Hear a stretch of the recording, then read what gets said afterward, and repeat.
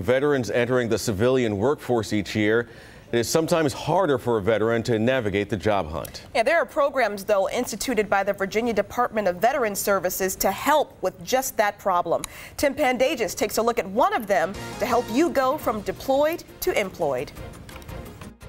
A unique program offered is called the Virginia Values Veterans, or V3 for short. This is a program that's designed to educate employers in the Commonwealth so that they can train, hire, and retain their veterans into their workforce. Job seekers can access all the employer listings online from anywhere. And they're able to view the employers that are actually hiring in the different areas, and maybe it's an area they want to relocate. There are thousands serving in the military solely as caregivers to our wounded soldiers and sailors. These medical professionals have an even tougher time finding work outside of the military due to a lack of civilian credentialing. There is a program specifically for this. It is called the MMAC, Military Medics and Corpsmen's Program. It's a pathway. It's a pathway to a career, credentialing, and continued caring for military veterans and transitioning military members who have been trained. This is a truly one-of-a-kind program.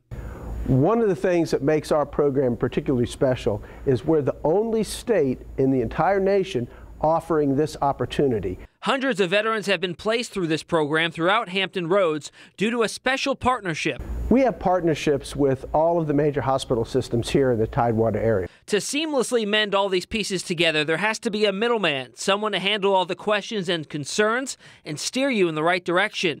This is where the VTAP program comes into play, the Veteran Transition Assistance Program. They indicate an interest, they indicate a goal of theirs and a passion. What we do is align them with the appropriate resource. All right, no matter where your post-military life takes you, employment assistance is never too far away. You can find more information and links to all these programs mentioned on our website, 13newsnow.com. All right, keep it right here. There's still much more ahead on Daybreak. All right, we're going to wrap